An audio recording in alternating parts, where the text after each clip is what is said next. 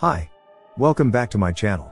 In this video, I will demonstrate how to wirelessly control a 6 degrees of freedom robot from an Android smartphone. Follow along until the end. Let's dive in deeper. This is the concept I'm using to wirelessly control the robot from an Android smartphone, along with a good communication response between the Android device and the robot. This is the 6DOF robot I'm using, and there are several related videos of mine regarding the robot usage. You can watch my previous videos about it. There are 6 servos utilized in the robot, which I refer to as the X servo, Y servo, Z1 servo, Z2 servo, rotate servo, and gripper servo. For the controller, I'm using an ESP82-66 connected to the internet. Additionally, the ESP82-66 is connected to the PCA9685 as a servo controller to control the servos, eliminating the need for many GPIO pins. To create an application that can remotely control the robot from an Android device, I'm using Kodular, which is easy to use for app development.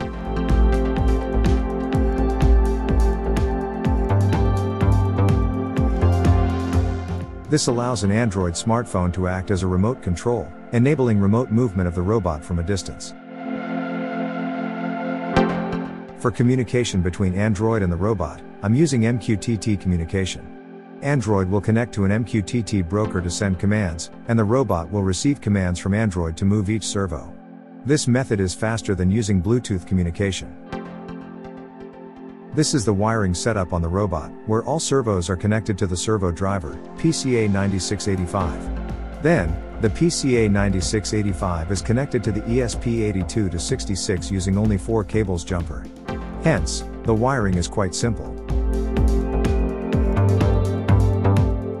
Here's the code used for ESP82-66 in the Arduino IDE. I'm using several libraries for the servo driver, Wi-Fi connection, and MQTT connection. Make sure to configure the SSID and password for the Wi-Fi connection, as well as the IP address of the MQTT broker being used. I'll share the code in the video description. Please download it from there.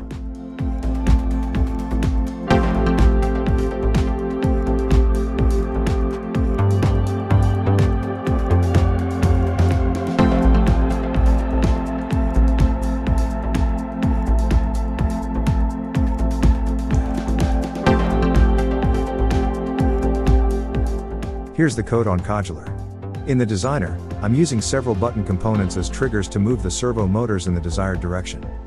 Other components include MQTT for connecting to the MQTT broker, and the orientation sensor to capture the rotation values of the smartphone to move the X servo by rotating the phone in the desired direction. Here are the code blocks. It starts with initializing several variables that will be used, then on screen initialization, it connects to the MQTT broker. Afterward, it sends commands to MQTT to move the servo according to the button pressed.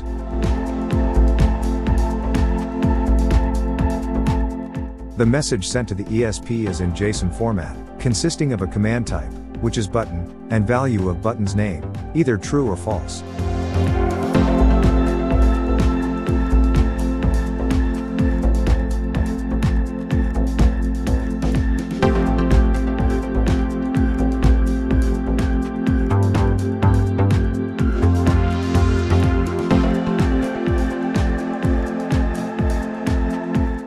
Let's run the application. We can see that when clicking the button, it will send the commands to the robot, then robot will respond by sending back the position of each servo, displayed on the feedback label. To activate the control of the X servo by rotating your phone, enable the X gyro. The application will then activate the orientation sensor.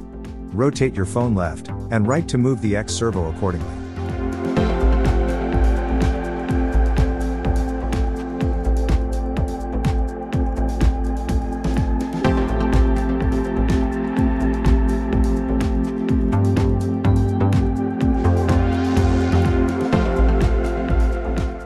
Let's observe the response time and see if it's satisfactory or if there's any noticeable delay.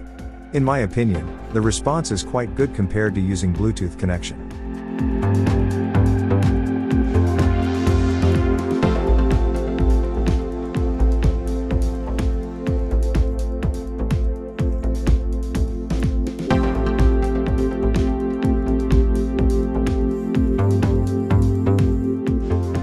To move the X servo according to the rotation of your phone, click the Enable X Gyro button and then click the Reset X button. This will enable you to rotate the robot by rotating your phone in the desired direction. To stop the rotation of the robot, simply position your phone back to its original orientation.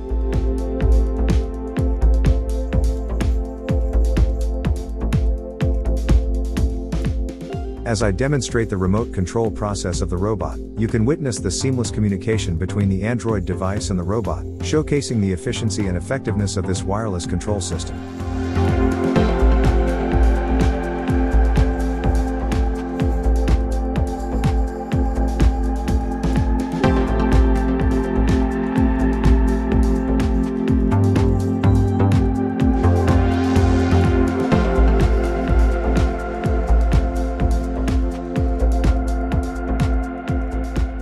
As I navigate through the remote control interface, you'll notice the responsiveness of the robot to each command sent from the Android device.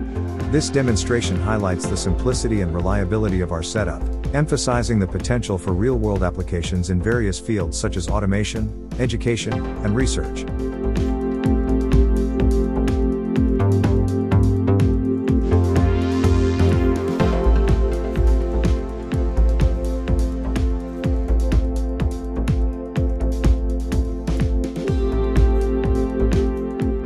In conclusion, we've successfully demonstrated how to wirelessly control a 6DOF robot from an Android smartphone using MQTT communication and Kodular app development platform. By leveraging the power of ESP82-66, PCA9685, and Kodular, we've enabled seamless remote control capabilities, including gyro-based control for precise movements. This setup not only provides efficient control but also eliminates the complexity of traditional wiring methods. Thank you for watching, and I hope this video inspires you to explore further innovations in robotics and IoT applications. Don't forget to like, share, and subscribe for more exciting content. Until next time, happy tinkering.